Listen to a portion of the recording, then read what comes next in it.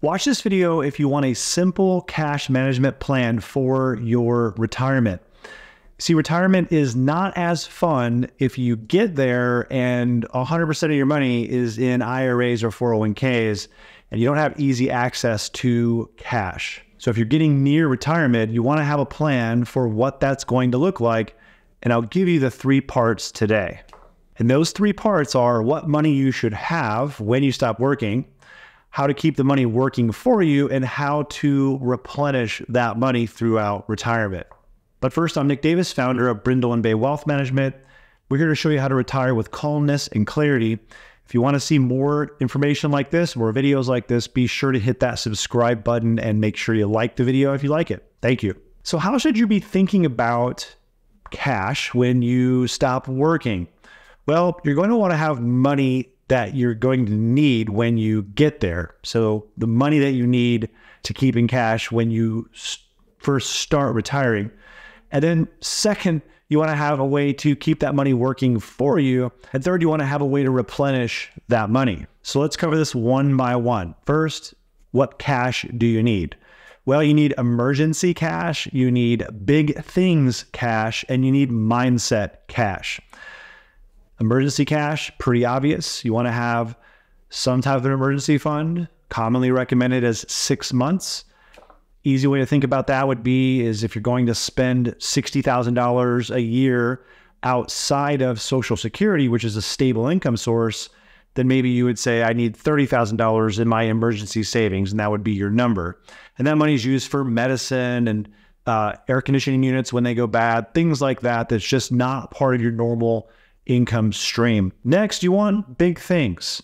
This is commonly overlooked, but think about maybe a guy who wants a tractor when he stops working, or a lady who wants to remodel the kitchen when she stops working, or a lot of times people will do a larger celebration vacation that's just larger than normally budgeted vacations. This one's a tough one because it makes you think a little bit. And next, it's mindset money. Mindset money is any money that's above that emergency savings number that just feels right. So some families have said, well, I've always had X amount of dollars that's there for me whenever I need it. It's given me a good comfort. As long as that money doesn't really take away from the success of your financial plan in total, it's a good idea to just have that mindset money there as well. Now you want to create a plan to get there if you're not there already. So you may already have that money. In that case, you would just earmark it, or you might be several years away from retirement and you could or should redirect some of that cash to your cash plan for the future instead of extra savings for retirement. Either way, if you start early, it's easier to put a plan together. We always make sure that people have a plan when they get to retirement so that they're not surprised, and neither are we. And if you've got 5 years or so, you could divide that into those 5 years, do the math, and it's just painless way to have cash when you get there. Now, here's a tip. You don't want to underestimate your big needs. Oftentimes when we do a Zoom meeting with somebody, we'll sit there and ask a person what those are, and there's an awkward silence because they haven't thought too much about that. One time we asked, how are you going to commemorate your retirement when you stop working? And this person had not ever thought about that. In fact, they never even took vacations for themselves, hardly ever. And we allowed the awkward silence, and this person spouted out and their face lit up and said, I've always wanted to go on an African safari. Personally, I've never wanted to do that, but this person wanted to, so they put it into their plan. They're about 3 years from retirement to be able to make sure that when that day comes, they can use it to commemorate their retirement.